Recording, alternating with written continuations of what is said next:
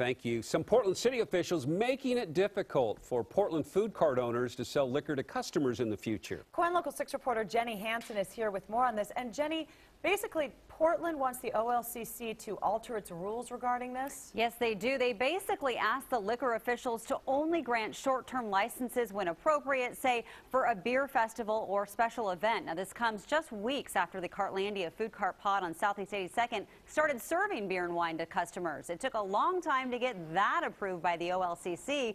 That was after Portland City officials objected to the Cartlandia liquor license application. It was filed almost a year ago, and they were concerned it would open the door to licenses for the nearly 698 food carts across the Portland area.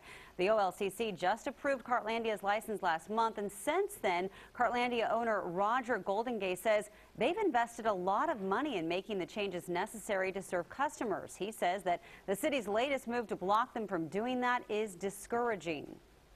And I think it's important that normal people can feel like they can come and have a beer with their burger and not feel like there's some sort of criminal element. I think that's very important to neighborhood change.